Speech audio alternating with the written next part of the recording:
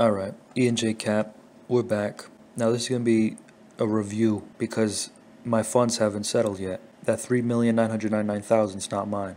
I wish. Not yet. But this is a simulated account and this is TradeStation. So we're going to do just a review. So the thing about TradeStation was I deposited money last week and they still haven't cleared yet, which is a pain because I haven't traded since September 15th. I was at Tasty Works. I didn't like the look, I didn't like the feel. I closed out my positions and I let the funds settle and I wasn't able to take it out until the 18th. And then around the 21st, 22nd, I wanted to go to Lightspeed. But with Lightspeed, you have to wire money in. And my bank wasn't accepting appointments at the time, so I had to wait. So I was like, you know what, let me just try TradeStation. And I deposited money on the 22nd and the 23rd, and I still haven't got them yet. It's kind of a pain when you're trying to trade and you have to wait, you know, funds to settle, funds to move. This is a demo account. So we're going to get back to real money trading soon when everything settles. But another reason why I like Thinkorswim and TD Ameritrade better is because it's fast. You put money in and you could trade stocks pretty much the same day. So that's another check mark for Thinkorswim. And they're working me like a dog at work, so I've been doing 72 hours a week. I didn't have time to trade because I'm the new guy. They like to, you know, put a gun to my head and say, hey, you have to work. I'm like, alright, whatever. Anywho, TradeStation. So this is the look. I didn't touch any of this. This is what they give you. This is the day trader look. This is the active trader look. This is the front page. You got active trader, you got balances, day trader, find a trade idea. Let's see what that looks like. Everything pops up. You got ETFs. You got all these different, I guess these are, yeah, net changes. The highest percentage moves, I guess. The volume, net change percentage, net change, last, percentage above high, description, symbol. So just looking around, it's pretty busy. I ain't gonna lie, it's a lot's going on. You got pip calculator, this is for Forex, desktop. You could save how you want your desktop to look. Well, let's talk about fees. So TradeStation, like I said, I deposited money on the 22nd, 23rd, and I still can't use it yet, so it's a little slow, to be honest. Stock and ETFs, $0 commission. Stock options, 0 commission, but 60 cents per contract. That's pretty much standard. Futures, $150 per contract per side, meaning the buy side and the sell side you have to pay $150. Futures, micro E-mini, 50 cents per side.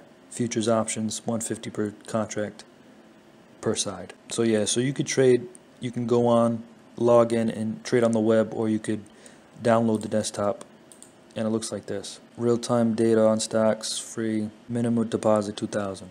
Okay, you got the 5-minute chart, you got the 1 minute, and you got the daily. So let's try to take a trade. Let's see how it looks. Buy triple Q's 500 at, say we buy it here. Auto, buy market. Total position cost 138,000. Whatever, dump it. Don't show me that again. Alright, so it shows you everything. Buy 500, route SSC, exchange NASDAQ, good till cancel, simulated account, estimated price 276.65, estimated cost 138,000, commissions, estimated commissions $5. You are currently not. Yeah, I get it. What? What, rejected?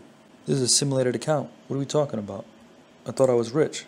Not cool. Let me try buy 10 shares. Can we buy 10? Are we that broke? Buy. Oh my goodness. Trade. Limit price 276.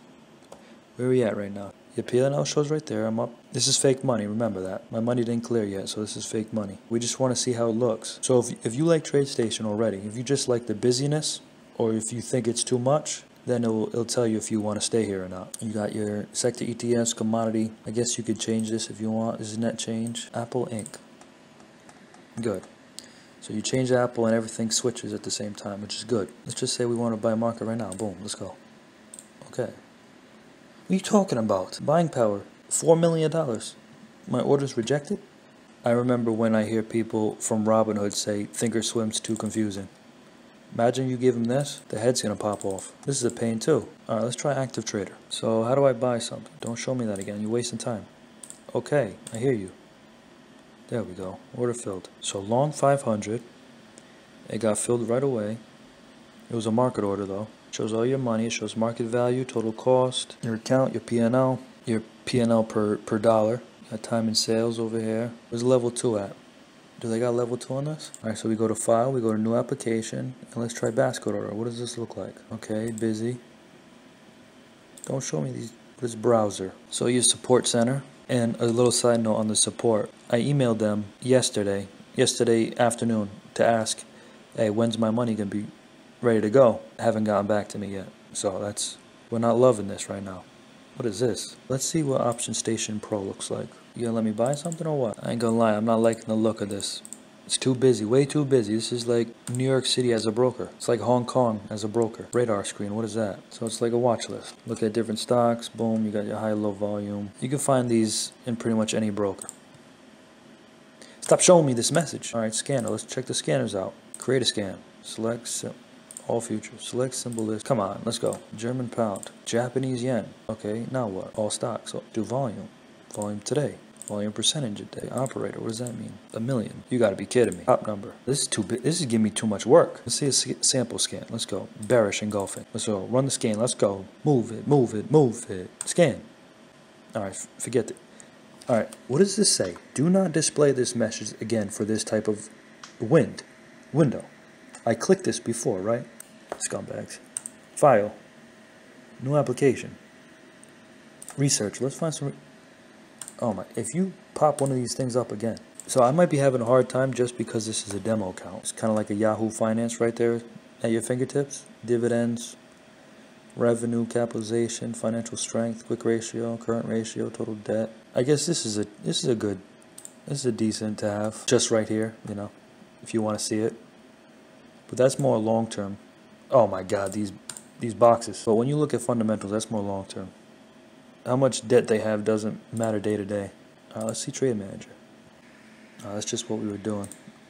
Oh my, listen, let's try news. What's going on in the news? This must be somebody who uses TradeStation in real time. Tell me if it's any better. We got the apps right here: basket order, browser, chart analysis, easy language. What is easy language? This definitely feels like early 2000s type of look to it though. Did I get the wrong update? Walk forward optimizer. Yeah, I don't know about this. So here's the charting. I didn't put any of these indicators on, so after I test all these other brokers out, Thinkorswim is just a clear beauty, to be honest. This is active trader, this is day trader.